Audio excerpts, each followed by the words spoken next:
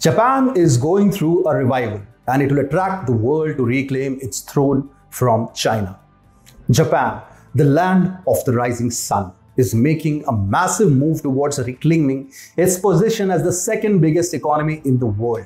After years of stagnancy and timid growth, Japan is witnessing a resurgence in nationalist sentiment and an urge to reclaim what it has lost over the past 3 decades. A post-pandemic world will see Tokyo opening up itself to immigrants to seek talent from across the world to fuel its own economy.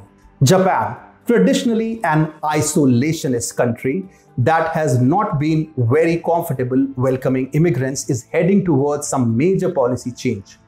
By the 1990s, Japan had become the second largest economy of the world and was slated to overtake even the United States. But then the recession or the lost decade happened and China dethroned Japan. The East Asian country has been held back by a rapidly aging and declining workforce. And now Tokyo wants to bring in more immigrants to solve this issue. The financial crisis hasn't been the only issue for Japan. Political instability has also contributed to the decline, as the country was governed by 17 different prime ministers between 1989 and 2012. The fabled economic bubble of the 1980s might have collapsed in Japan, but the current Japanese Prime Minister Shinzo Abe has lent political stability to Tokyo and has also created a nationalist ambition to take the China challenge head-on.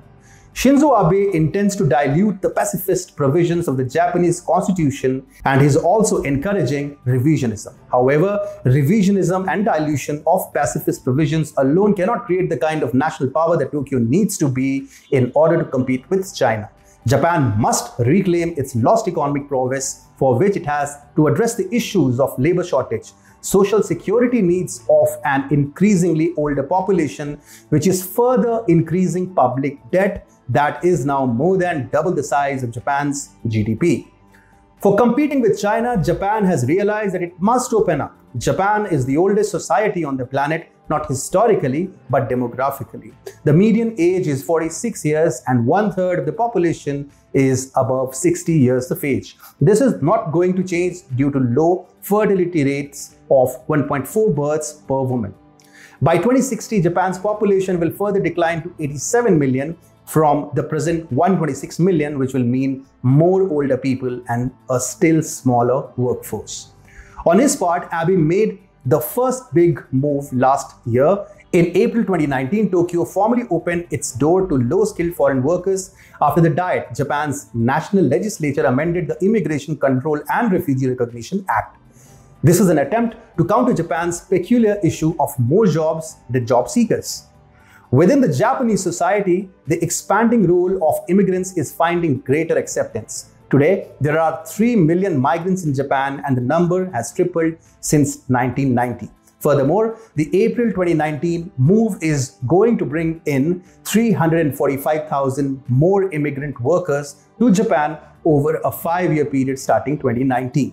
According to Foreign Affairs magazine, the Japanese government has in recent years created new categories of visas and relaxed the criteria of existing ones in order to recruit and retain more foreign workers and international students. In fact, in the 5 years before the pandemic, the number of foreign residents in Japan increased by 31%.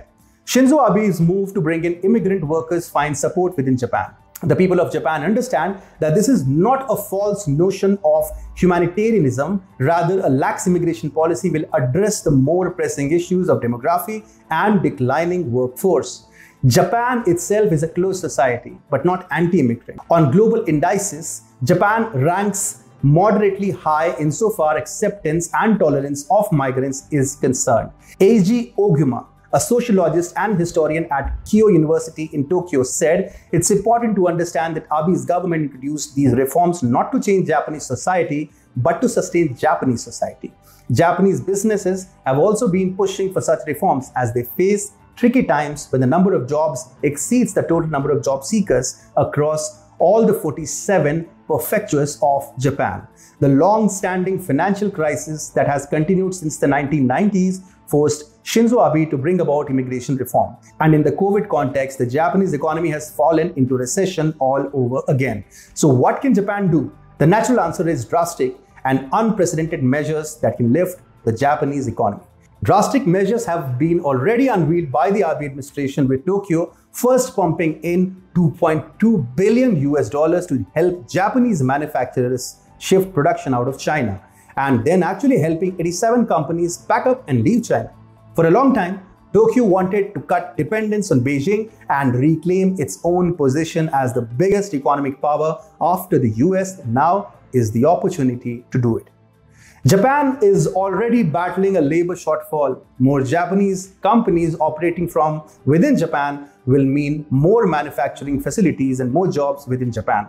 Tokyo needs people who can take up these jobs, but it doesn't have a sufficient workforce. It needs immigrants from other parts of Asia, including India and Hong Kong, to take up these excess jobs, and more job prospects in Japan will also boost business for Japanese universities. Studying in Japan is a brilliant alternative to China. A post-pandemic Japan will embrace the world. It will invite talent and workers from across the globe.